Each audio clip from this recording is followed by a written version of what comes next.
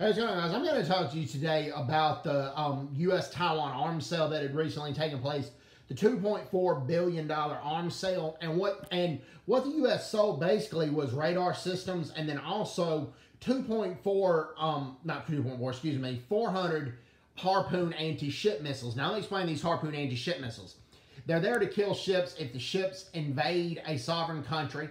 And under U.S. law, if China invades Taiwan or threatens to invade it, the U.S. is obligated to protect Taiwan.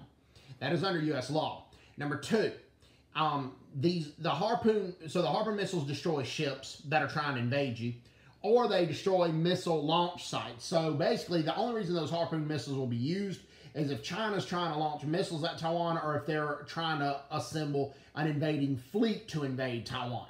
So China shouldn't be up in arms about this at all. Okay, China's sanctioned Lockheed, but Lockheed gets less than 1% of their profits from China. And they've sanctioned the military dealings that Boeing does with the U.S. and Taiwanese military. But China has not sanctioned Boeing's civilian sector. And China needs a lot of Boeing's parts to build a lot of their planes. So these sanctions are kind of a joke, to be honest with you.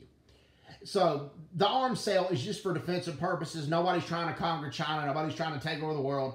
It's for defending Taiwan in case of an invasion. So I hope everybody's doing well. Take care. God bless, and bye-bye. Bye-bye.